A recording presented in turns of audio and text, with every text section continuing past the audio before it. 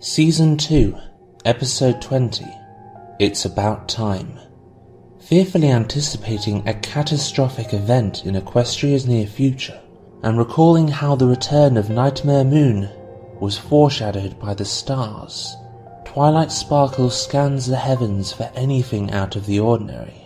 While this action proves fruitless, something within the distant Horsehead Nebula does catch her attention.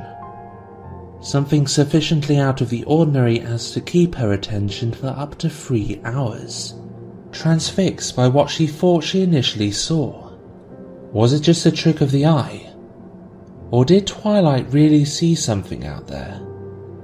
And if she did, what could possibly have been big enough to have been seen from such a distance?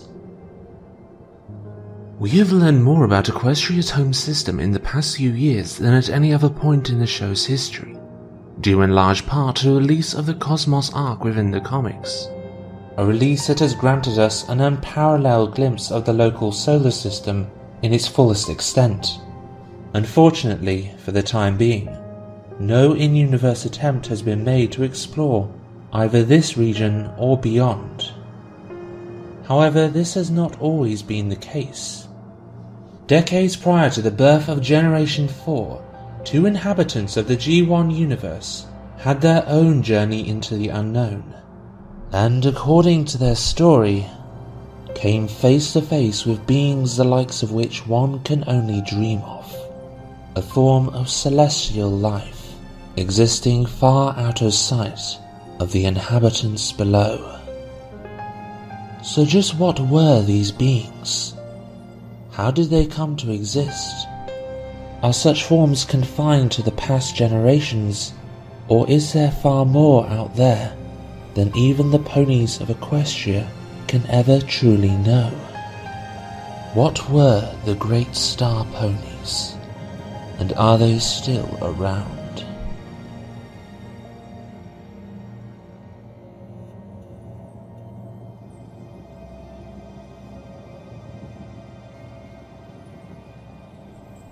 The release of the 1986 animated special Rescue at Midnight Castle marks the first ever glimpse into the world of MLP, establishing a universe of fantastical and often mythological creatures surrounding the small country of Ponyland. However, many of the most fascinating elements of this universe came to light within a series of tie-in comics released by the UK branch of the publisher Egmont a year prior to the release of the special. Much like in the case of G4, the comics followed a continuity distinct from the original animated media, expanding on the universe and introducing characters and ideas unique to its own timeline. In a universe predating the rule of the two sisters, our closest equivalent seems to be the character of Majesty. Surprisingly powerful and glimpsed only within the G1 comics, she is implied to own a crown, though is seldom ever depicted wearing it. Therefore, rather than full-time ruler, she seemed to take on the role of protector for the land, utilizing a crystal ball as a means of anticipating oncoming threats, and providing for her subjects where necessary with the help of her magic. The majority of stories within the comics take place around Majesty's home, Dream Castle, with most of the cast living within the vicinity. Indeed, such characters are far more numerous than their animated counterparts, often being portrayed based on the backards for the accompanying toy line. Events within G1 have the potential to be just as dangerous and downright strange as within G4, which brings us to the subject of the astral beings. Only 5 characters have ever seen such entities within G1. As such, in order for us to understand such a topic, we must first address each related story individually.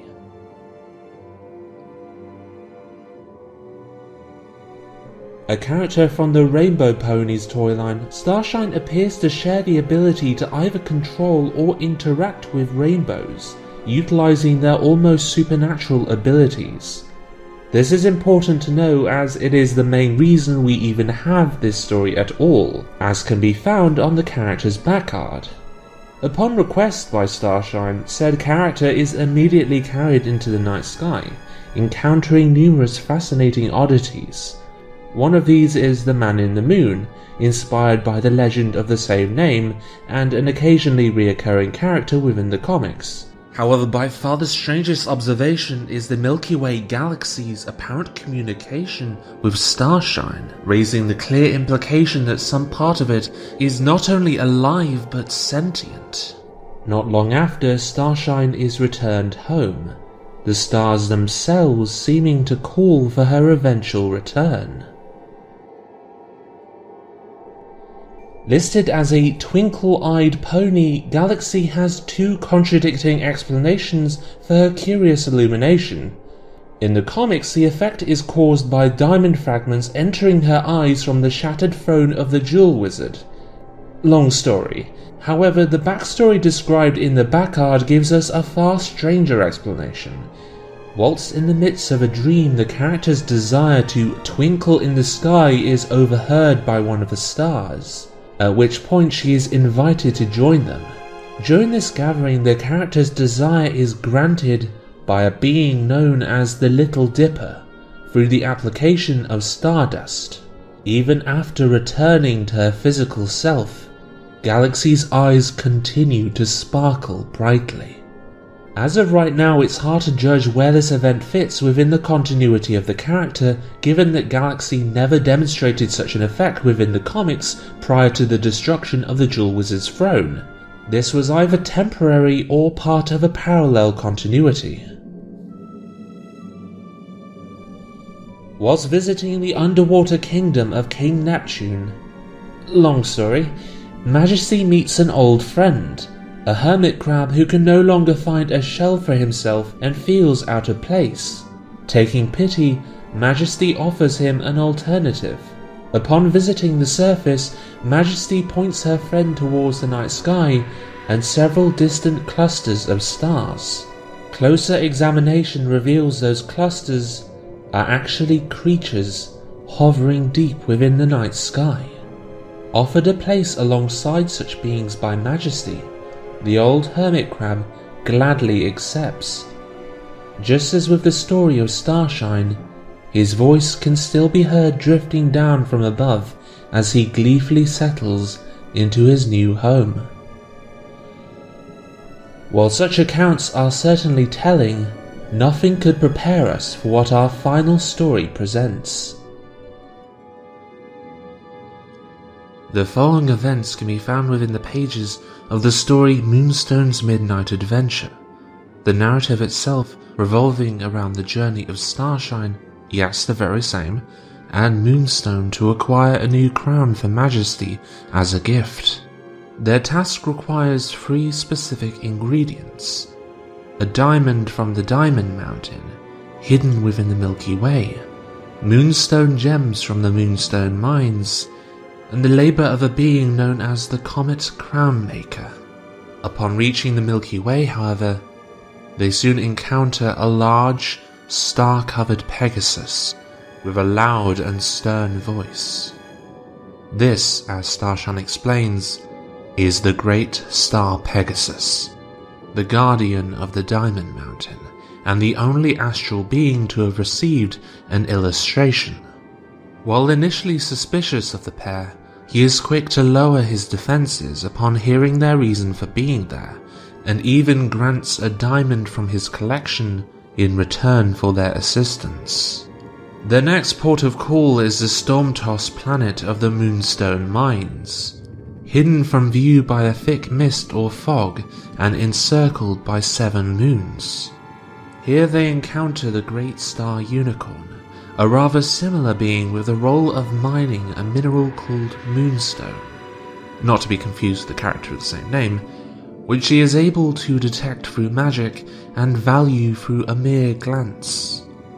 Far more approachable than the Pegasus, the being assists the two in acquiring said gems and leads them to their final objective, the Great Comet Crownmaker. Described as an elderly unicorn with a role of crafting various items of jewelry for rulers across the universe, he is most notable for the comet within which he resides, which he is able to maneuver as a vehicle. After creating the crown as well as a gift for both visitors, he assists the two in returning home, briefly landing the comet to drop them off. Before the night is up, he returns to the depths of space, leaving the two wonder-struck eyewitnesses bearing gifts from the stars.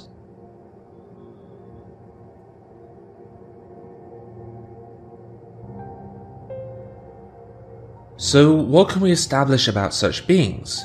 Firstly, we know said forms are massive, light blue in colour in the case of the star Pegasus, with numerous stars encircling their outlines.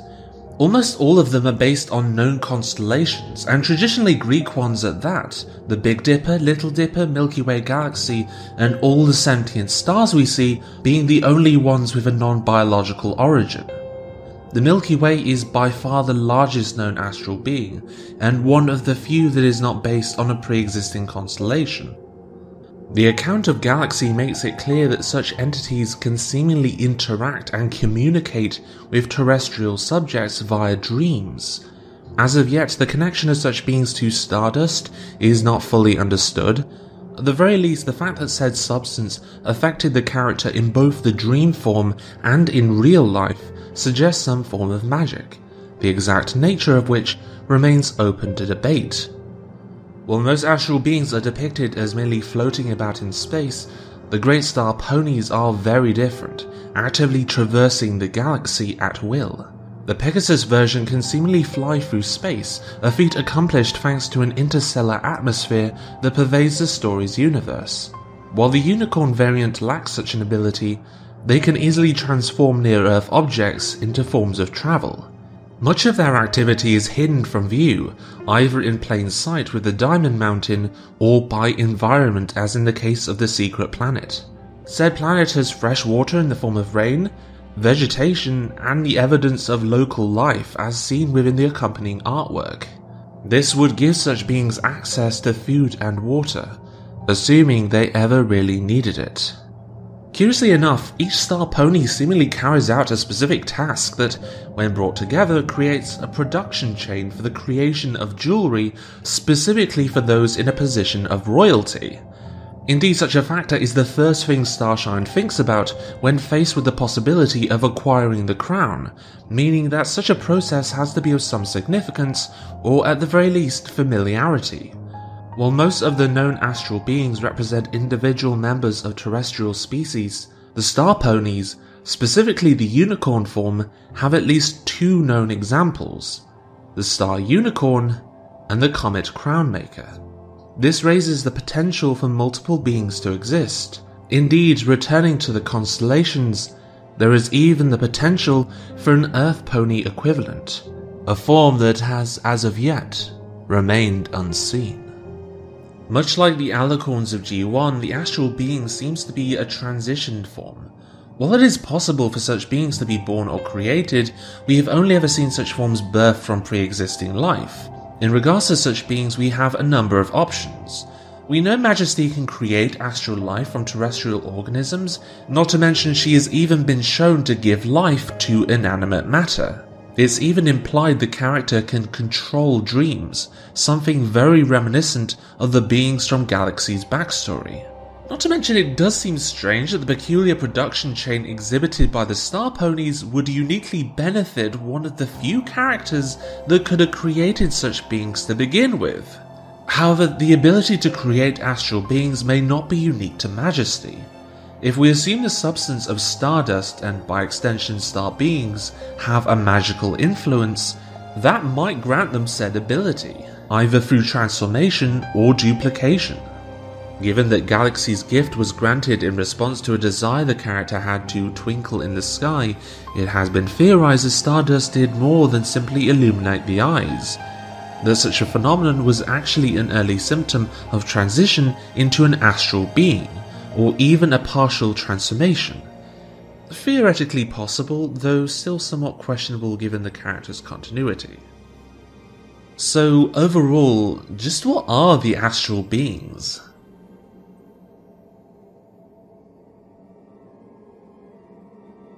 Put simply, they are living constellations, mostly derived from existing life forms. Why and how they came to exist is another matter. Given her apparent ability to create such entities in the first place, Majesty still remains our most likely culprit regarding their initial existence. The more interesting question is, why do they exist? What might they be intended to represent? Taking a closer look, the story of Majesty and the Hermit Crab seems to be somewhat inspired by the story of the goddess Hera creating the Cancer constellation, albeit for a very different reason. Looking further into Greek mythology, we can actually find other examples of mortal life being transformed into constellations, always perpetrated by the gods. We know the MLP franchise has historically exhibited a heavy lean towards Greek mythology. Thus, based on this interpretation, Majesty would represent a deity, a notion that actually makes a lot of sense in context.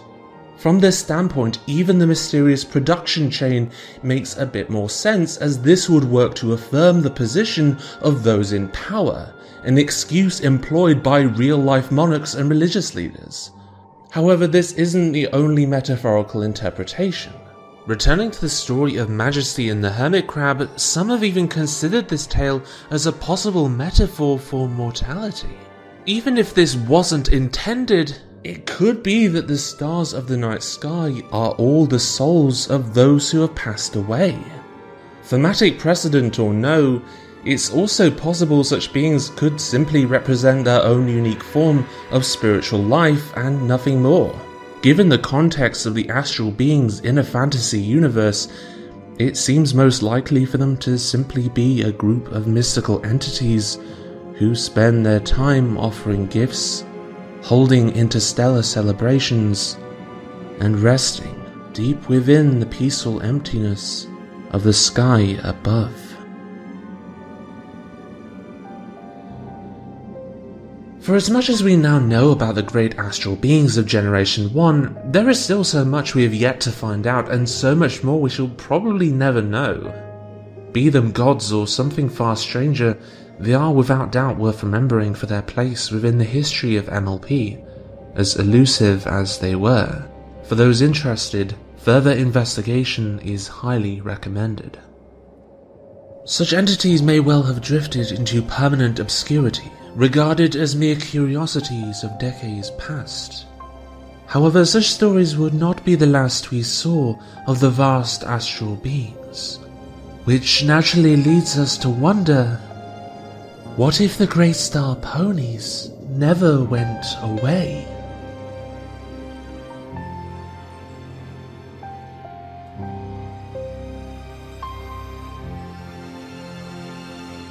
Thank you all for watching, and I am curious to know what you think a G4 star pony would be like.